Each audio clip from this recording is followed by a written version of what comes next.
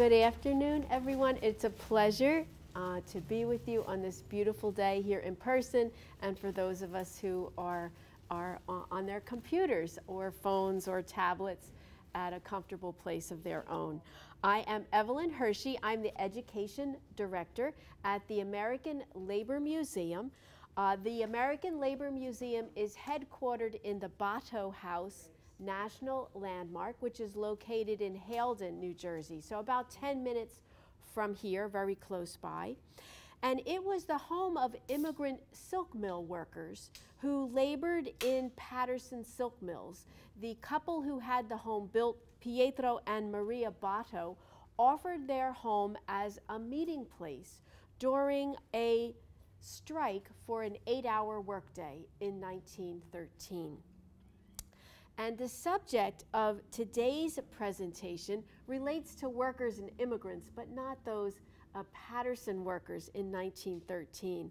The Bato's home became a focal point of the strike because the second floor balcony faced an open area where workers could gather every Sunday to listen to updates on the progress of the strike.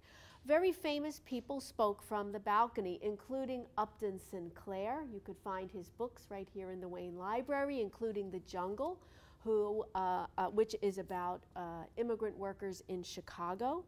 There were other labor leaders who were the champions of workers at that time. Elizabeth Gurley Flynn, and if you have read Jess Walters' relatively new book, Cold Millions, she is a very interesting person in that story. So there's another book to check out of the library for you. The American Labor Museum became a museum in 1983. The actions of the workers in 1913 and others like it brought about reforms in the workplace that we broadly enjoy as Americans. And for this reason, in 1983, the house was designated a national landmark, and in the same year it opened to the public as a museum. And its mission is to advance public understanding of the history of workers, and the labor movement throughout the world, with special attention to the ethnicity and immigrant experience of American workers. And yes, we have a website like most organizations, so I invite you to visit www.labormuseum.net, where you can see updates on our current exhibits and events, educational programs, as well as see images of the museum. And you are invited to visit. We are open year-round, Wednesday through Saturday, from 1 to 4 p.m. So I hope you will come and see us. Today's topic for our presentation is our fellow workers of Latino or Hispanic descent. Latinx workers in the United States, their journey and achievements is an exhibit that's currently on view at the museum, and we would not have it there except for the talent of Wayne High School and college students. So thank you to the Township of Wayne for the young here who helped us put together this exhibit. We know that every year from September 15th to October 15th, Americans celebrate National Hispanic Heritage Month.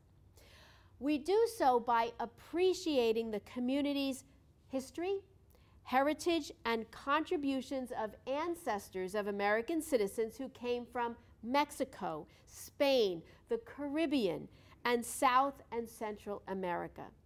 Hispanic Heritage Month originally started with 1 week of commemoration when it was first introduced by Congressman George E. Brown in June of 1968. With the Civil Rights Movement, the need to recognize the contributions of the Latin community gained traction in the 1960s. Think of your own personal experience. You may have been boycotting grapes or lettuce at that time in support of the farm workers and Cesar Chavez Dolores Huerta's efforts to help those workers. Awareness of the multicultural groups living in the United States was also gradually growing in the 1960s. Two heavily Latinx and Hispanic populated areas, the San Gabriel Valley and East Los Angeles, were represented by Congressman Brown. His aim was to recognize the integral roles of these communities in American history. Observation of Hispanic Heritage Week started in 1968 under President Lyndon Baines Johnson and was extended to a 30-day celebration by President Ronald Reagan, starting on September 15th and ending on October 15th, as we said previously. It was enacted into law on August 17, 1988. September 15th is set as the starting date for the month, as it was the independence anniversary for Latin American countries El Salvador, Guatemala, Costa Rica, Nicaragua, and Honduras. In addition, Mexico and Chile celebrate their Independence Days on September 16th. Welcome. And September 18th, respectively. So September 18th is the independence anniversary of Chile, and the independence anniversary of Mexico is September 16th. Also, Columbus Day, or Indigenous Peoples Day, which is this past week, October 11th, falls within the 30-day period of Hispanic Heritage Month. The Hispanic American community has left an indelible mark on U.S. culture and the economy. We celebrate Hispanic Heritage Month today by recognizing the achievements and contributions of Hispanic American workers and champions in the labor movement who have inspired others. Today, Latinx or Hispanic workers comprise a growing percentage of the labor force in the U.S. I think we can all see that when we look around our communities. At around 16% and nearing 1/5 of the total number of U.S. workers.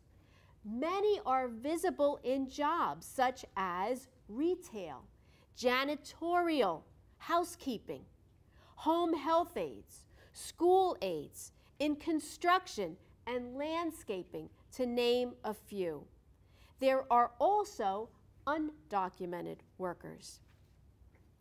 The exhibit on view at the American Labor Museum, Latinx Workers of the United States, Their Journey and Accomplishments, is on view through the end of this year, December 31st. You are welcome to come and see it in person. The program is made possible, like this program today, by a grant administered by the Passaic County Cultural and Heritage Council from grants granted by the New Jersey State Council on the Arts and by the New York City chapter of the Labor Council for Latin American Advancement, or as it's called in short by its acronym, LACLA. The New York City chapter of LACLA's president, Eduardo Rosario, said to the museum director one day at a union function, "You know, there should be an exhibit about Spanish-speaking workers, Hispanic workers. If we give you a little money, a small amount of money, $200 to get us started, could you make an exhibit?"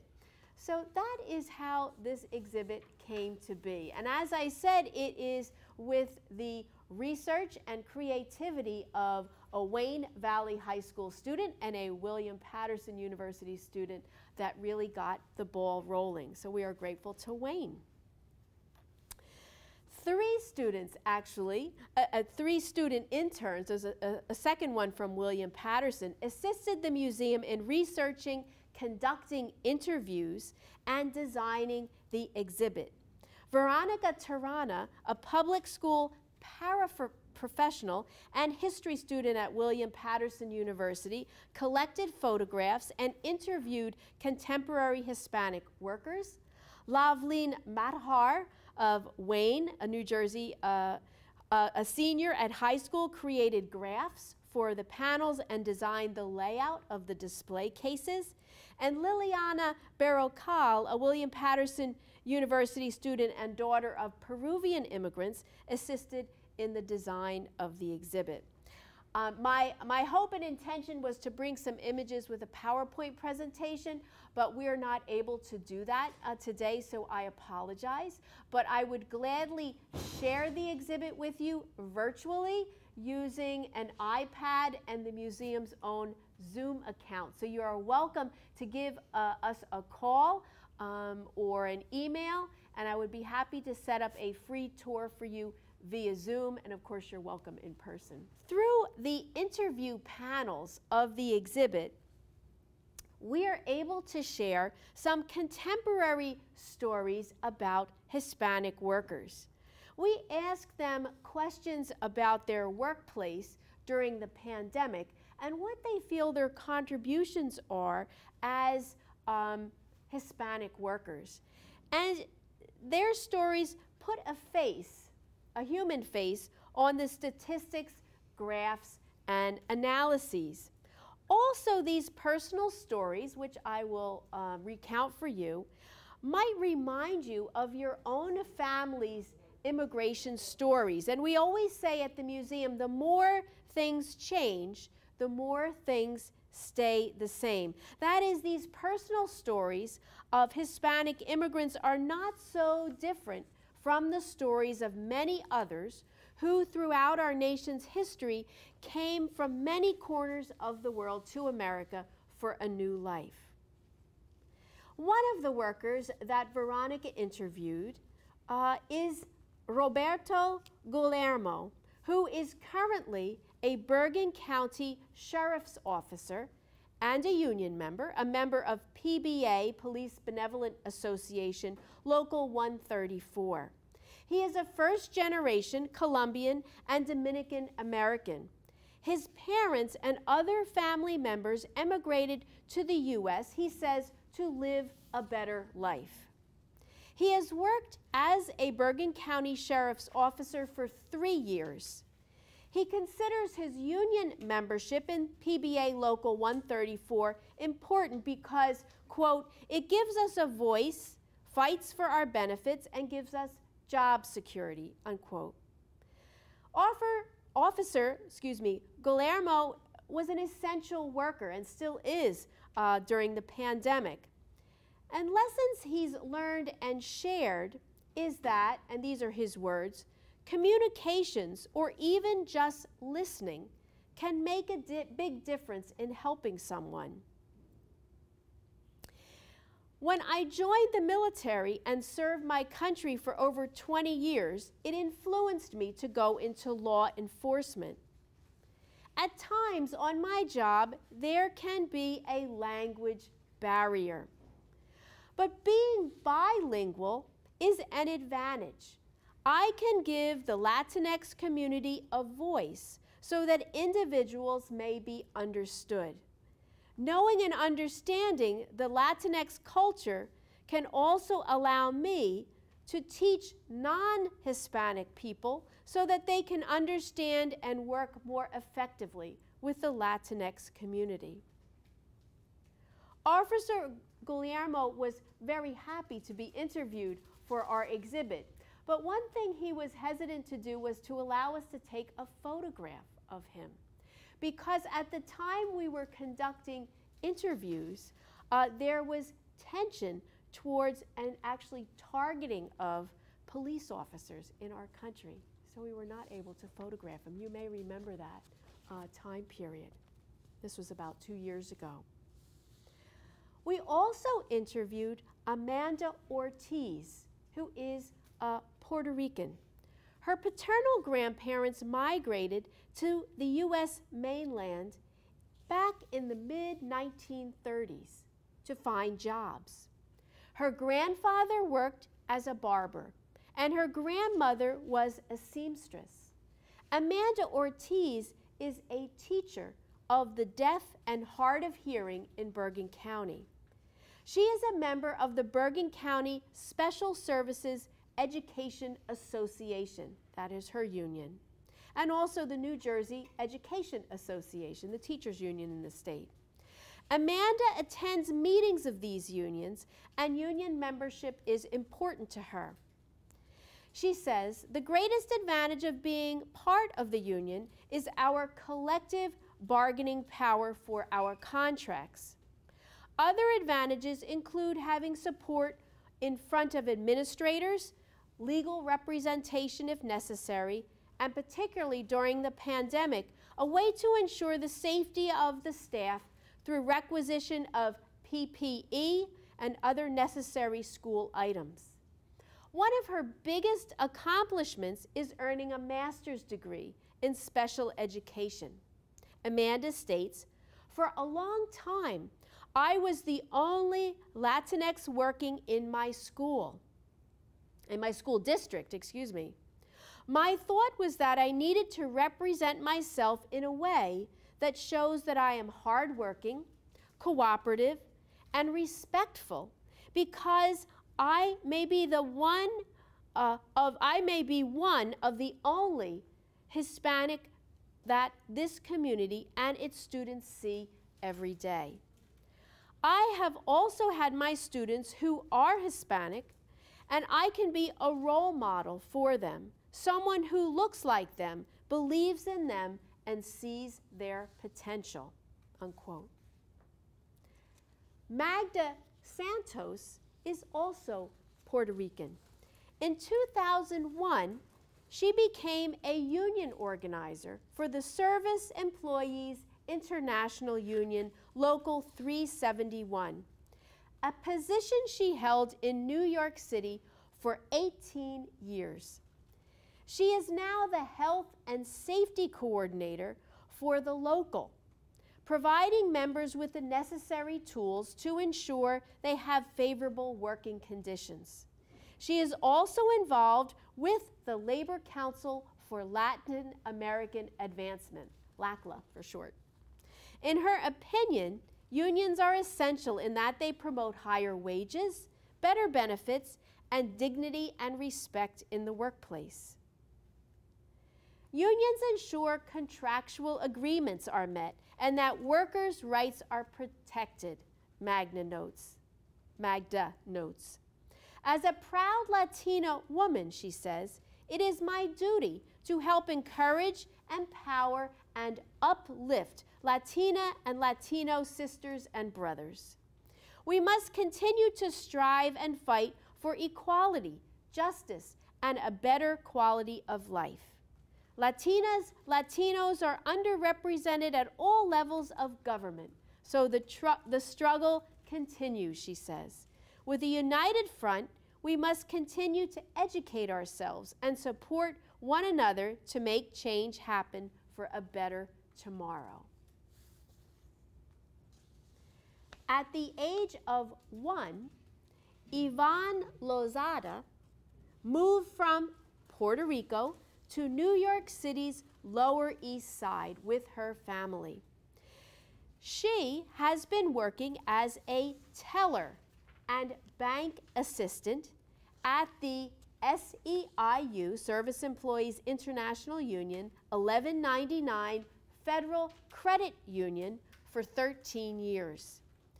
The credit union's customers are members of SEIU 1199. Many are Spanish-speaking, many immigrants and descendants of immigrants.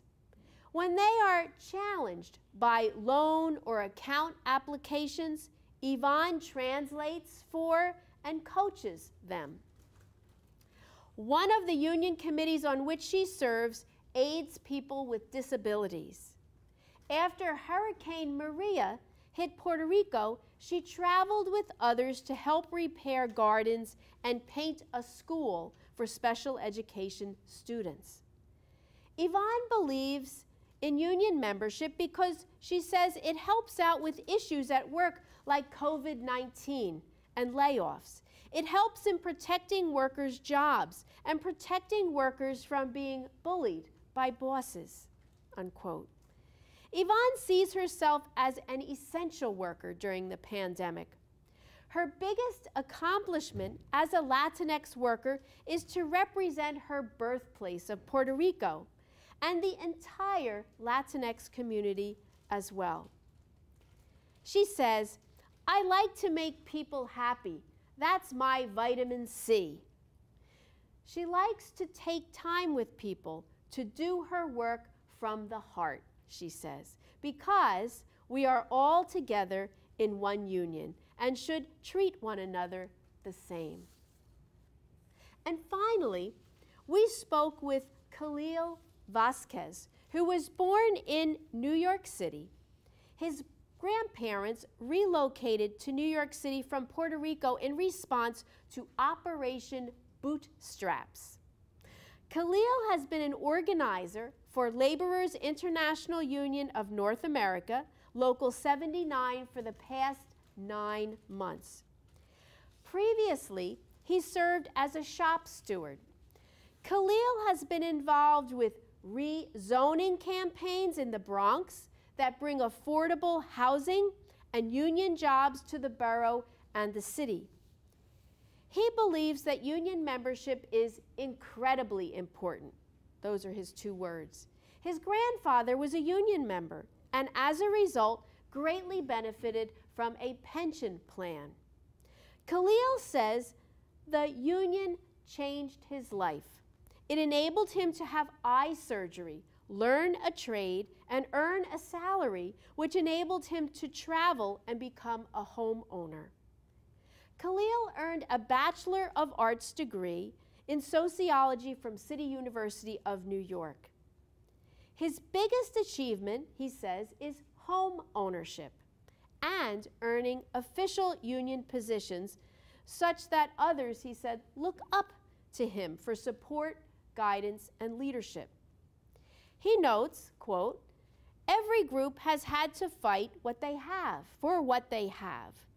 They were not given union membership books and high wages. My grandparents and others like them fled hardships in Puerto Rico, Central and South America.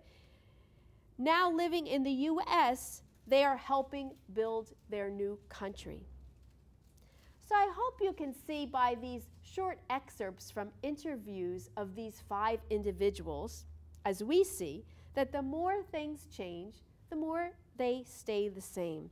That is, these personal stories of Hispanic immigrants and their descendants are not so different from the stories of many of our own ancestors who came here at different times in our nation's history from many corners of the world to build a new life.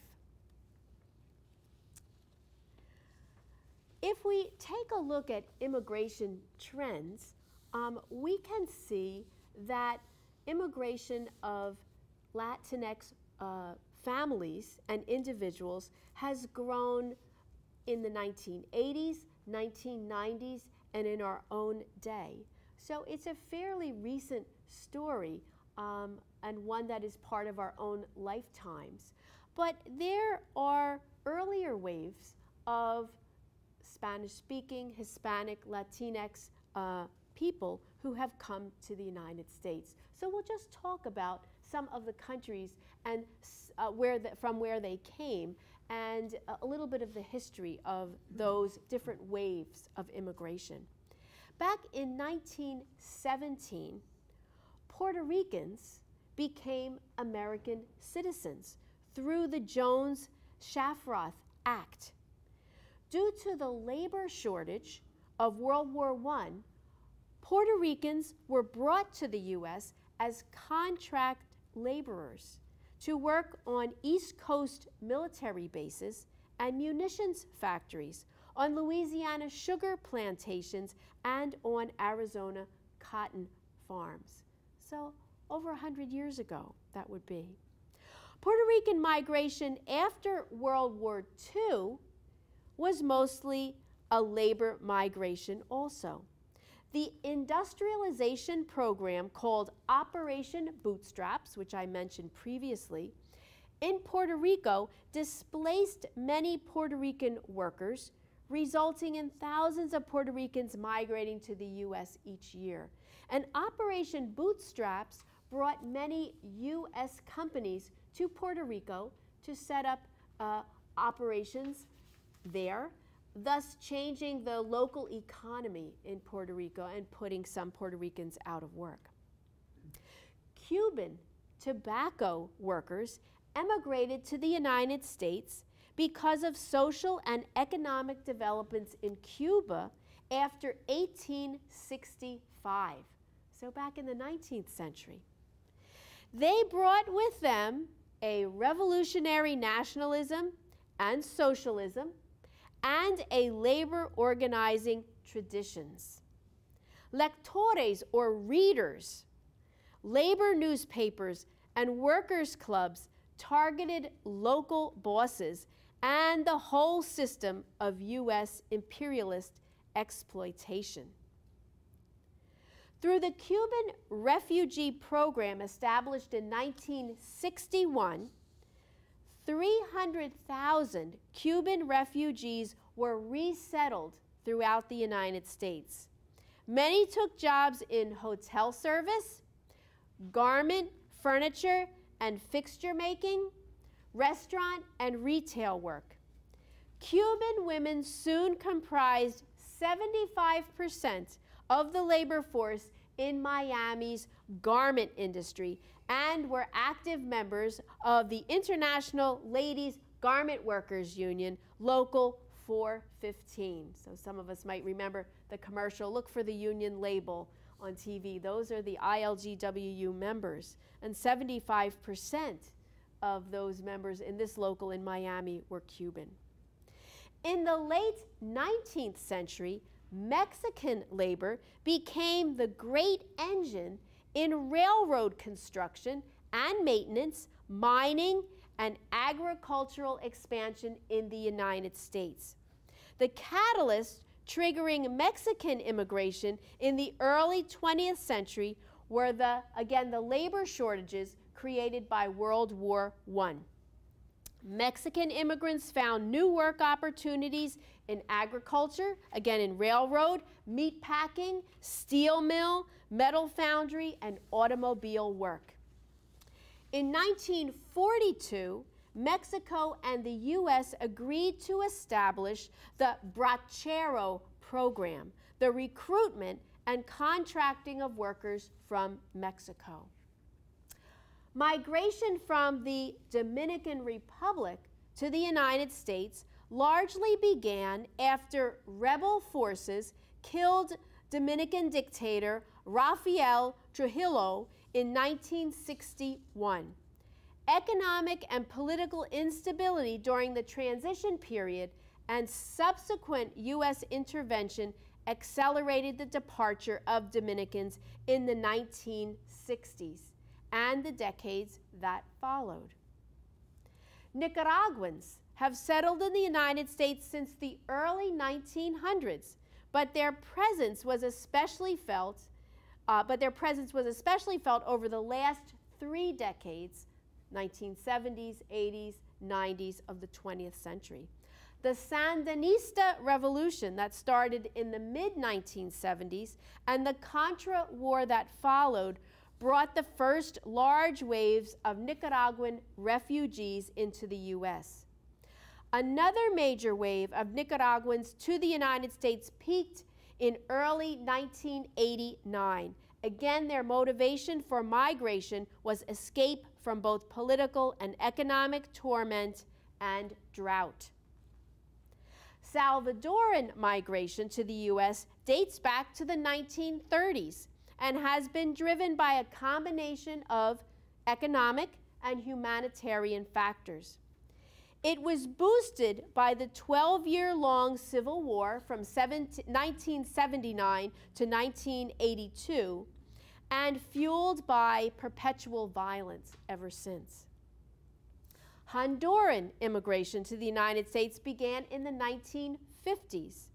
Many early migrants from Honduras worked in the fruit industry. A community grew in New Orleans, an important banana port. Early migrants often worked in the service or industrial sectors in the U.S.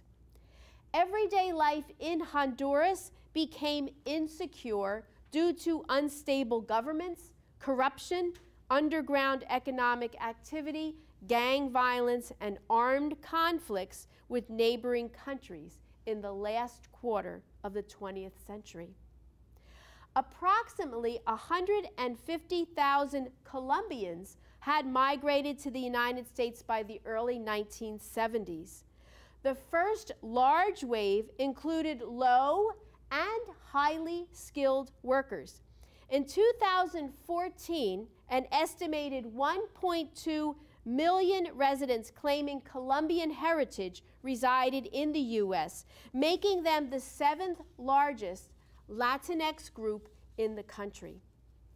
Colombian immigrants, who numbered 699,000 in 2015, represented the largest group of South Americans in the U.S.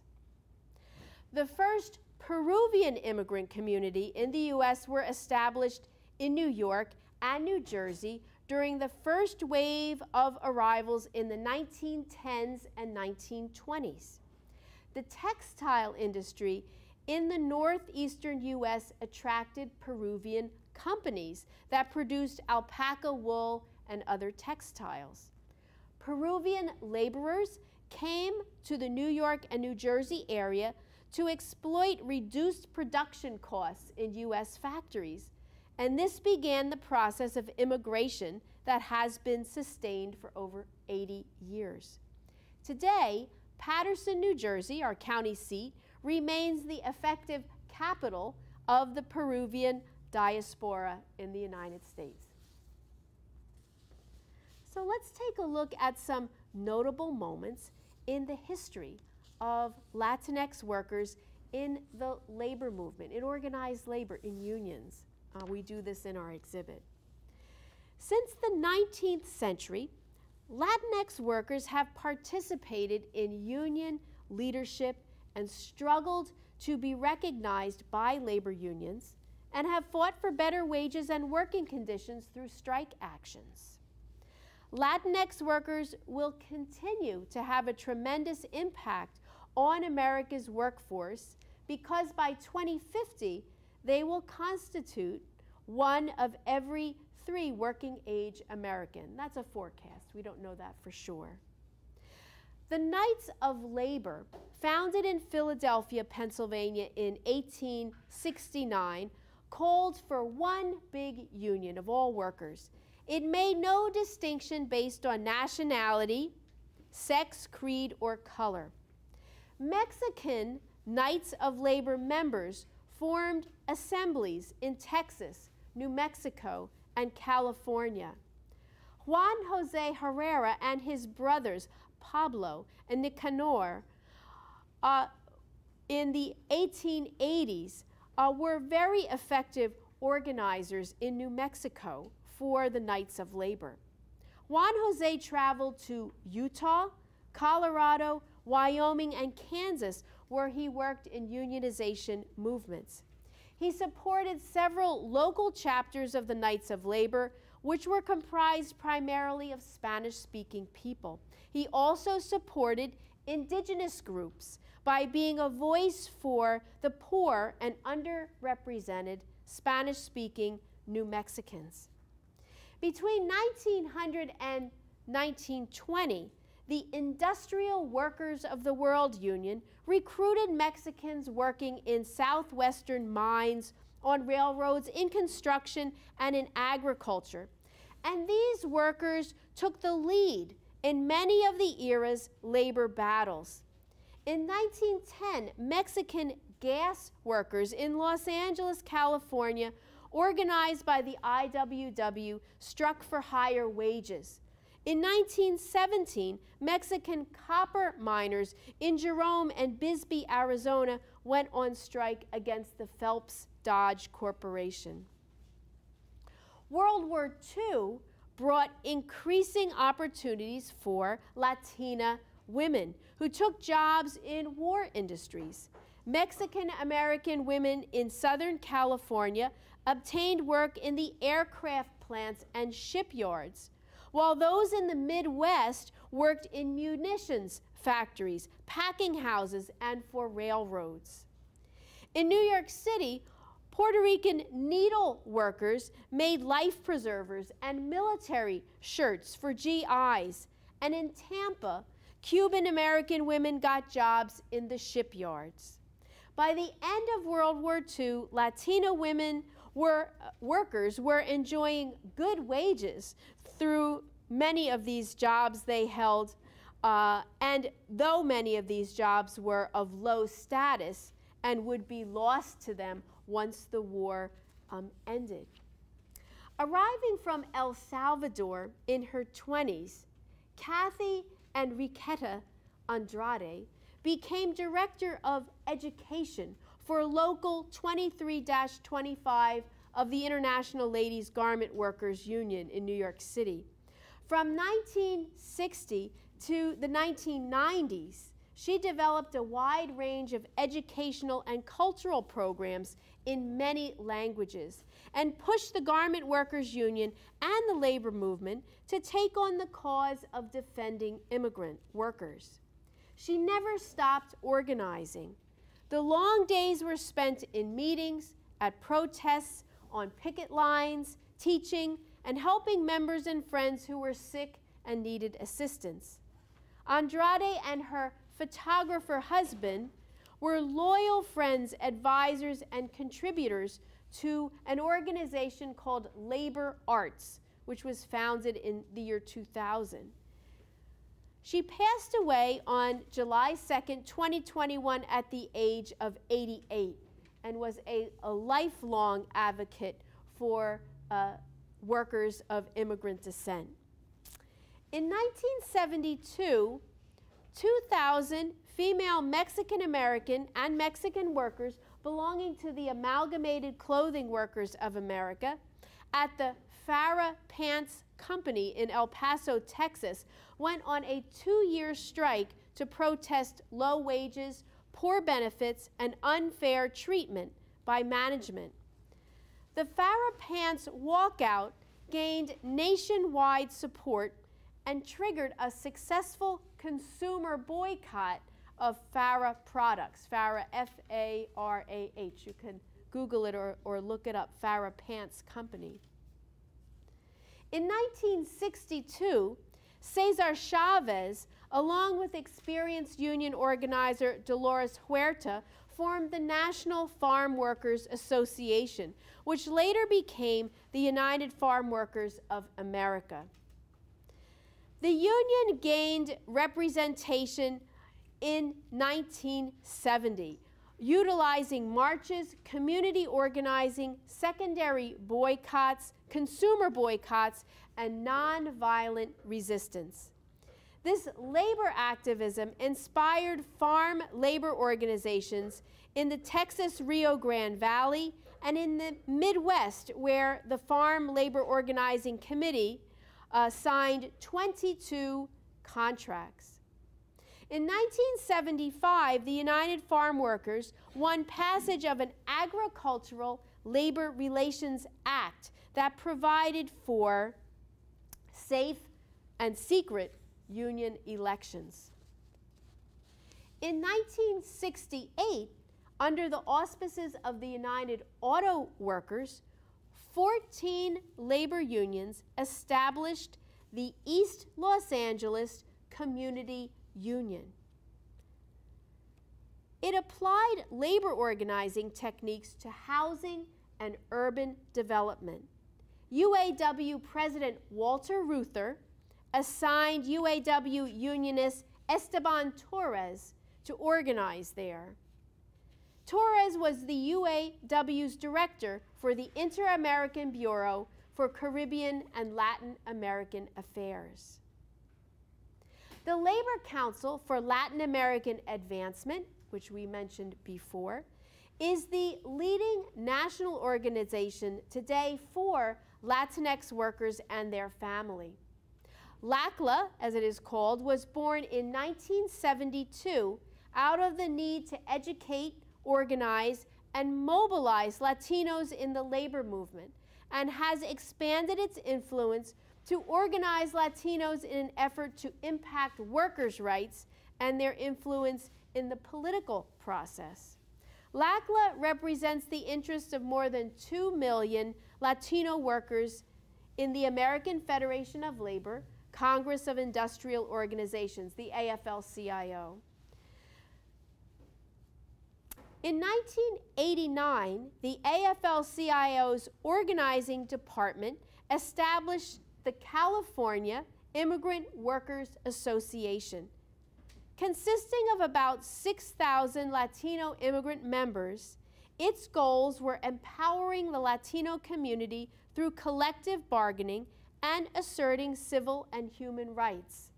The AFL-CIO and the breakaway labor federation called Change to Win developed pro-immigrant policies.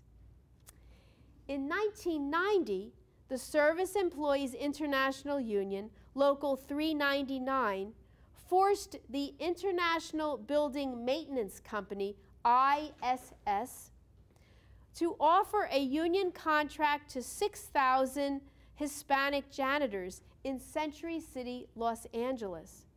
The Justice for Janitors, as it was called, the Justice for Janitors campaign was the largest private sector immigrant organizing success since the United Farm Workers campaigns of the 1970s.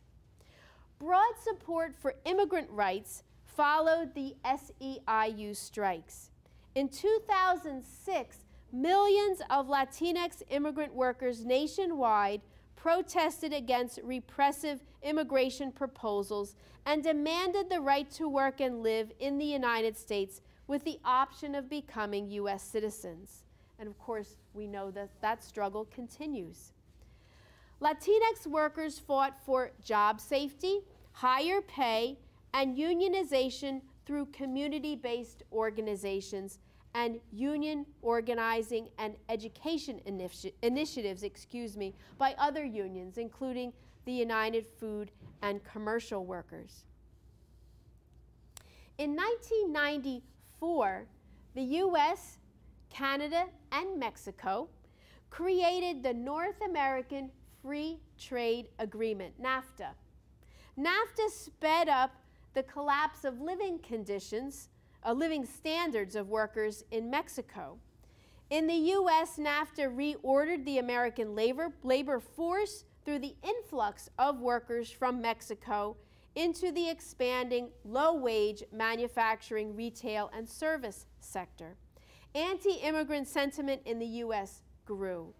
In 1994, California Governor Pete Wilson threw his support behind Proposition 187 that would have denied public services to undocumented immigrants.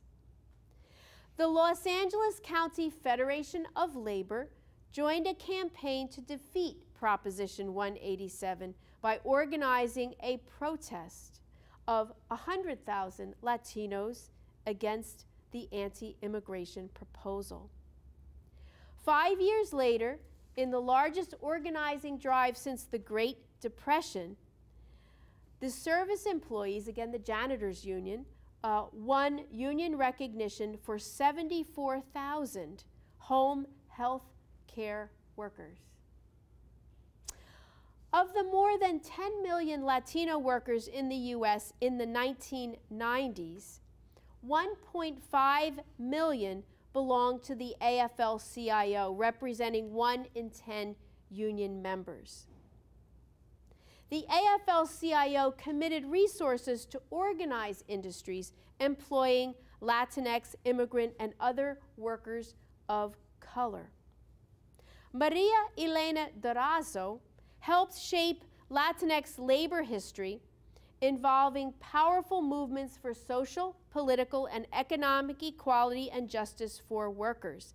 In 2004, Durazo became executive vice president of the Textile Workers Union, and in 2006 she was elected executive secretary-treasurer of the Los Angeles County Federation of Labor.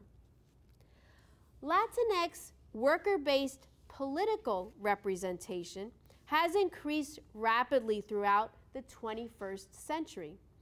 The 117th Congress, so this is last year, was comprised of 44 Latinx members of the United States Senate and 37 Latinx members of the House of Representatives. Unions throughout the country have also encouraged their members to participate in local, state, and federal politics. Our New Jersey state, AFL-CIO, actually leads the nation in political participation through its Labor Candidates Program, which was the recipient of a 2019 AFL-CIO Path to Power Award. Between 1997 and 2020, the nationally recognized New Jersey State AFL-CIO Labor Candidates Program has achieved 1,138 election victories, many of whom were Latinx, at every level of government, from federal to the local level. So this exhibit is on view for you to see virtually and in person through the end of the year.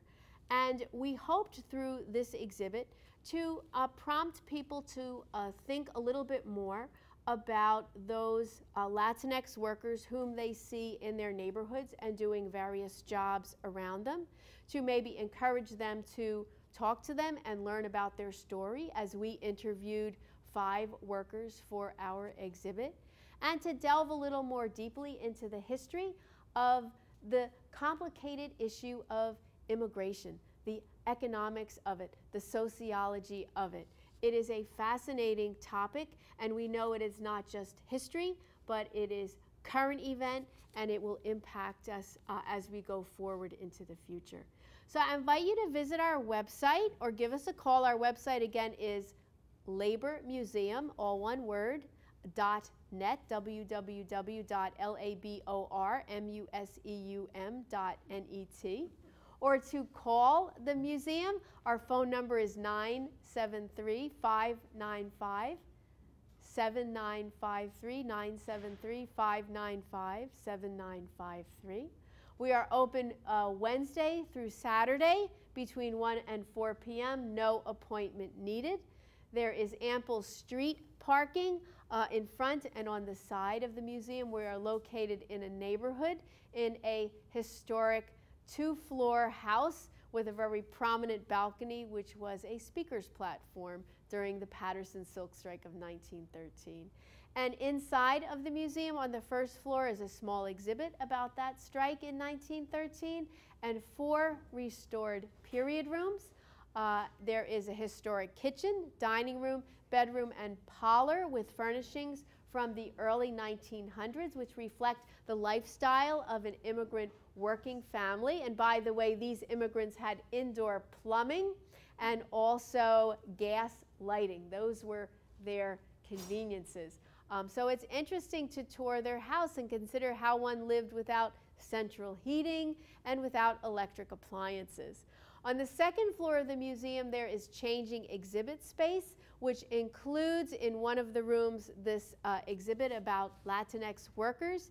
And the remainder of the second floor exhibit space features the contemporary artwork of Robin Holder. The exhibit is entitled On Immigration and Labor, and her artworks reflect her thinking about those 2 themes, including some 4 artworks about essential workers of the pandemic, and work she made with a grant that allowed her to interview first and second generation immigrants in her neighborhood, as well as really wonderful collages about working people, people at work. So you're welcome to view those pieces. Robin Holder's studio is in West Milford, New Jersey, so she is partly a Passaic County artist and partly a New York City artist. But Robin Holder is a really interesting printmaker and a great artist. So I invite you to come and view those 2 exhibits, which are on view through the end of the year. The museum also has Old World Gardens. The Botho family had almost a little farm in their yard. They raised fruits and vegetables. We have a beautiful grape arbor, as well as a root cellar for storing canned goods, and a bocce court. So you're welcome to come and play a little bit of bocce too. So I don't know if anyone on Zoom or here has a question or a comment. Thank you for your time today. Does your museum try to put in context the fears that the workers of this country had when immigrants were coming in? Because I imagine there was concerns about scientific racism, and without the context, one doesn't get the feelings of the threat that these workers represent. So I hope your museum adds context to the time. Yeah, that is very important. And this, as I mentioned in the beginning, the exhibit idea started with the president of the New York City chapter of the Labor Council for Latin American Advancement, and they were able to provide us with $200 to start our exhibit. So we had some volunteer participation of William Patterson interns and a high school student from Wayne, and kind of see this exhibit as a beginning, as a start. And you are absolutely right. There are other aspects, including that we will be taking a look at as we expand the exhibit, and we are hoping to create it such that it can travel, so people could borrow it. Because you can have a problem of a very simplistic approach to immigration. And a lot of times people feel comfortable, and they don't feel comfortable in providing the complexities of the time. And just to take a simplistic view on the issue would be an injustice. It would be. And we're covering a very big time period too, which does make it a challenge. But you're absolutely right. We are a collecting museum too. So sometimes when we put exhibits out there, people do bring items to us to donate to the museum, you know. And that's really very helpful too, because that gives us other things to talk about, to put in our display cases and talk about. So you're absolutely right. Yeah, very good point. Anyone else have a comment? Well, thank you all very much for the opportunity to share what the museum has to offer, thanks to the wonderful funding from the Passaic County Cultural and Heritage Council. Yeah, so thank you for your time.